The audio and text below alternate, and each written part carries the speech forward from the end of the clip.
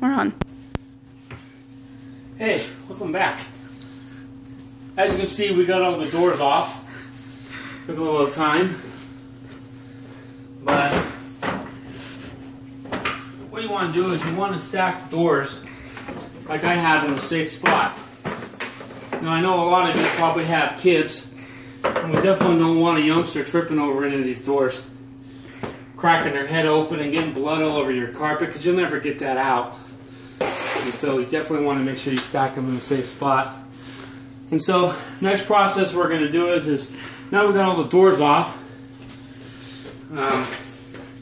Cam is going to go in here and empty the cabinets, take all of our Deseret food out, and box it, take it upstairs to the loft. And then what we'll do is come here, is we're going to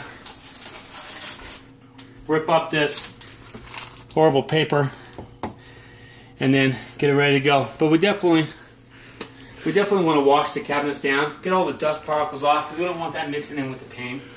And so the first step, I mean, it was monotonous, and it would have been easier if I had a drill, but I'll be honest, I really don't know what I'm doing. But well, also, I know you notice these, I'm going to wait for a little bit until I get the cabinets all done, and then we'll just take these drawers off, and when Cam takes the time to get all of her stuff out, like that. And so, next step, obviously, is we're going to wash the cabinets, clean that, wash the doors to the cabinets. We're going to clear out all the cabinets, rip out all this paper, wipe it down, and then we're going to start painting a little bit. And so, we'll keep you up to date. Go Seahawks.